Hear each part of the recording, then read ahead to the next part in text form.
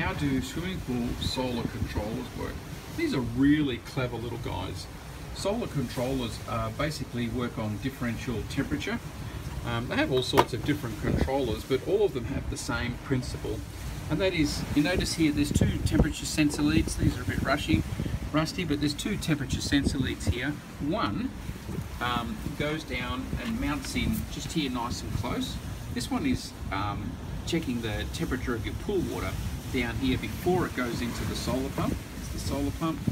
And the other one, the other sensor lead, will actually run all the way up. We've got plenty of lead left over there, all the way up onto the roof in order to check the temperature up on the roof. And then when there's a differential temperature between the swimming pool and the solar sensor down here at the pump, it will run the solar. So whenever there's potential from the sun to heat your pool, this will turn on and actually heat your swimming pool. So if you've got a solar heater on your swimming pool, these are fantastic, because if you've got, even on a sunny day, if you're doing it manually, you turn it on, you'll get periods of cloud, or maybe the sun will go away in the afternoon, you won't turn it off quite quick enough, and your solar will actually be running and cooling your pool.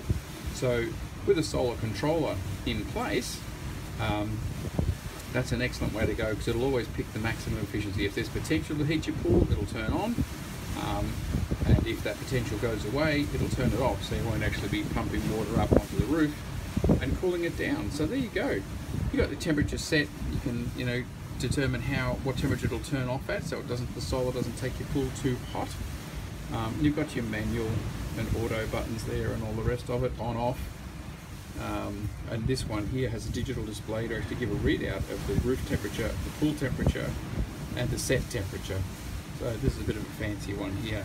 And again, that pool temperature will only be accurate when you're actually running the pump, because it's a temperature sensor going in right there at the front of the pump. So you have to put it on to manual if you want to check out exactly what your pool temperature is. Solar controllers can also work if you don't have a separate solar pump.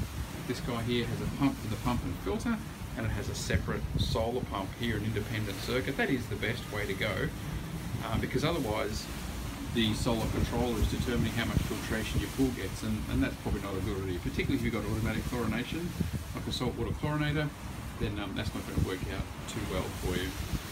You can get it so that there are systems you can do. For instance, you can have the time clock, the saltwater chlorinator, running during the day, and have the actual Davy solar controller operating a valve, so that in that daylight hours when the chlorinator is running anyway, the solar controller can operate a valve which will turn and cause the water to go up onto the solar and turn back when there's no potential to hit your pool. So it can be done that way as well, but those valves are a little bit unreliable and don't tend to last that long.